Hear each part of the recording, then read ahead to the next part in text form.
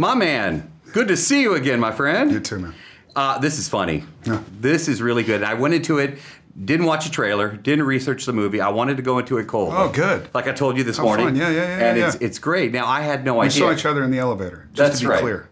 Okay. Mannix, your character was a real guy.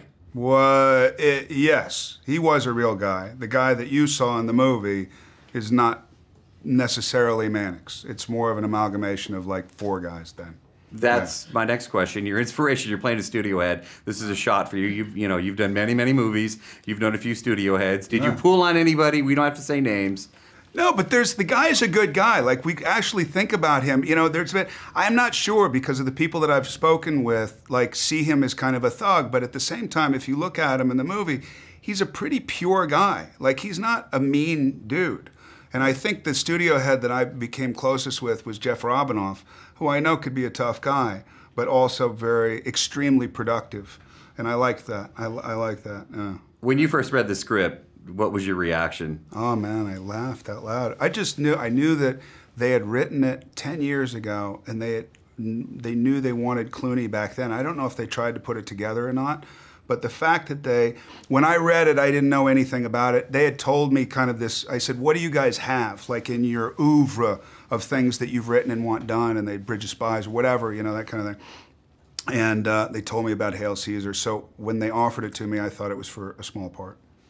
But the part wasn't so small. You're the man in this film. It's bigger in this film. Costumes, man. I want to talk a little about that because it's a period piece of sorts. Yeah. And you guys got to dress up. How much fun was that? Really fun. And the suit that I wore for the majority of the film is the fabric that Mary Zofries, the costume designer, used. It's from 49, I think, 49 or 50. So we had one suit. That's it. We didn't change the entire time. I mean, I wasn't allowed to eat lunch in my suit and all that because you couldn't spill anything on it. You couldn't. So we used one suit. Usually you have multiples. That's the point. You have 10, 11 suits. If you have to fall, if you have to this, you have to that. If Clooney actually, when I grabbed him, if he ripped something accidentally, but we had one suit.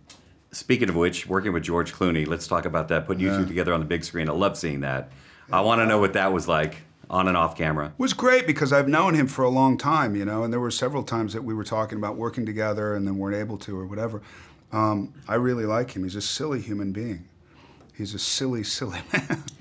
So watching him work in front of me, I think it's funny because we've only known each other personally. A lot of times, like his friends, they'll work together and then they're friends after they work together. It was the opposite with us. So I think it was much more embarrassing for him than he anticipated. I loved it. It had a Mel Brooks vibe to it. Oh, good. Seriously, kind of the homage to film. Oh, that's great. I love that. It's the first time I've heard that. I love that.